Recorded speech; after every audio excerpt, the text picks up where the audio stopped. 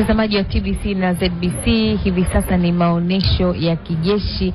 Kama ulivyoona makamanda wawili pale wanapita hapo wakiwa na zana za kazi. Zana za kivita hizo za kusema hivyo.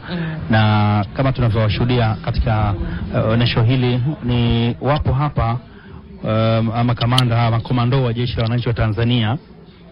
Nafikiri tusikilize maelezo yakitolewa. Asante. Sawa, hawa ni askari wapo askari wa majini, lakini pia wapo wale askari maalum kabisa wa miguu. Na kama wanavyoshuhudia pale, kwa kweli wakiwa wakakamavu, wamebeba silaha ambazo za kivita za kusema wako tayari kwa ajili ya mapambano. Na mabegi ambayo wamebeba mgongoni, mabegi haya yanatajwa kuwa na uzito wa kilo 30.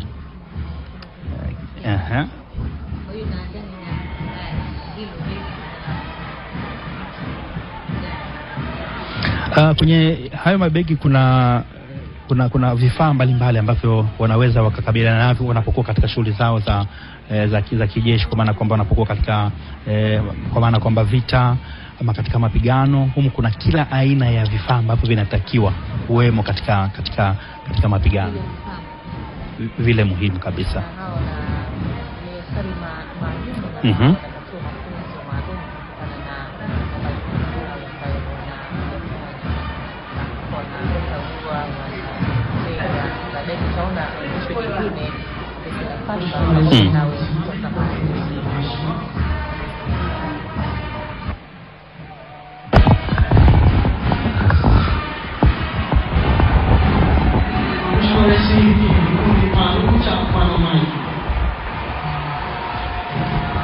Ni kikundi maalum cha wanamaji hivyo kama kinavyoonekana, na hapa anatoa heshima kwa mgeni rasmi.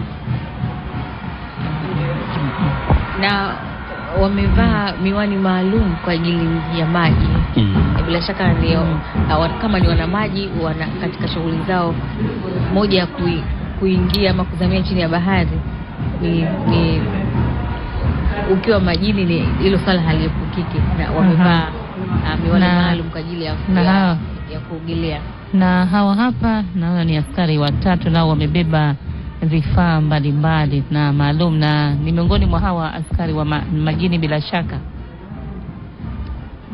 Na ukiona wamebeba bendera lakini vile vile kuna katika mabegi yao waliobeba kuna vifaa mbalimbali, kama unavyoona kuna mitungi mpaka ya gesi. Ndio hawa askari wa majini ni miongoni mwao.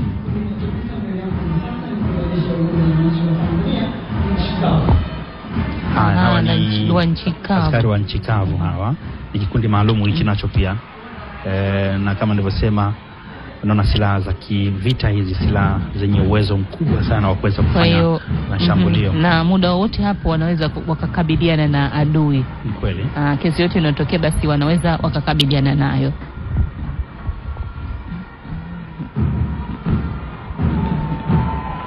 Tuna kila sababu ya kujivunia Tanzania kutokana na majeshi yetu yalivyokuwa na uwezo mkubwa hasa katika mapambano.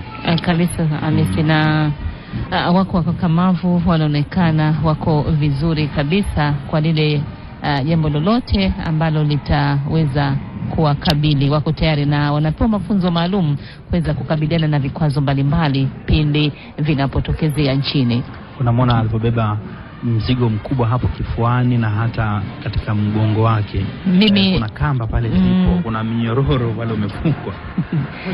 Mimi na wewe Hamisi na Fatuma sidhani kama tunaweza tukabeba mizigo ile kwa pamoja. Tukifanya mazoezi tunaweza tunaweza. Sawa kabisa.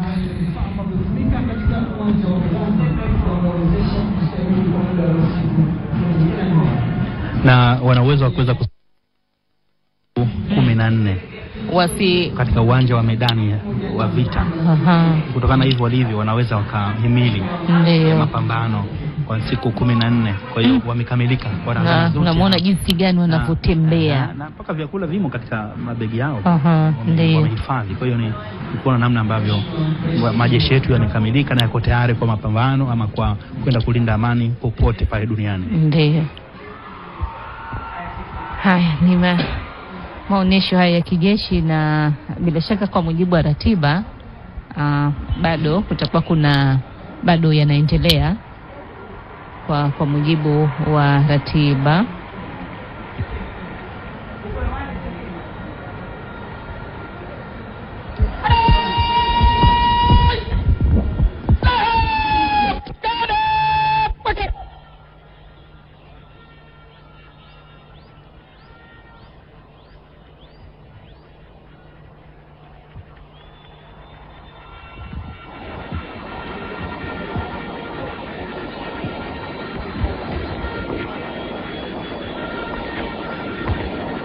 Mheshimiwa Rais, huo ndio mwisho wa gwaride.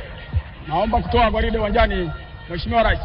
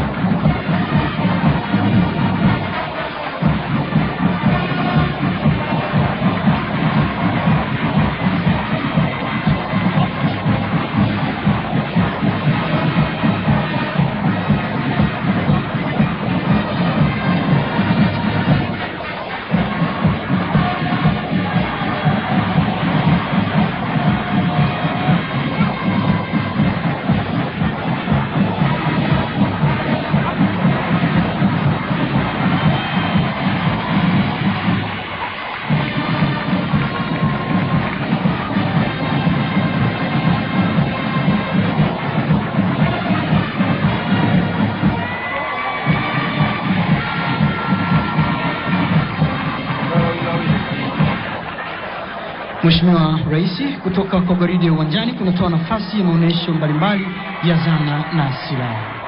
Asante.